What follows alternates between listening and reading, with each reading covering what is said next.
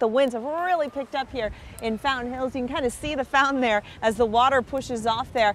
We've got some stronger winds picking up, and we've been calling for this, saying it is going to be a breezy Friday. It's going to be a breezy Saturday as well. Temperatures have been very mild this morning. I have loved this being one of the first mornings you've not needed a jacket outside in the valley. This morning it is 72 in Fountain Hills and in Scottsdale. We're in the 70s in Maryvale, 66 in Chandler, and 68 right now in Phoenix.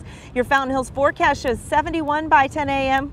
Close to that right now. 77 by lunchtime and 84 this afternoon. Satellite and radar shows some clouds moving in. We're going to get a little bit of rain potentially on Sunday. There's a slight chance of that, but the better chance of rain, what this model is picking up on in the 7-day rain outlook, ½ an inch to maybe an1.5 inches, is the rain we are expecting next week. So your 7-day forecast looks like this: 86 for today, 83 for tomorrow, 74 for Sunday with that slight chance of rain. And then as we head into next week, it's Tuesday, Wednesday, and Thursday when we've got that chance of rain, decent rain in the forecast.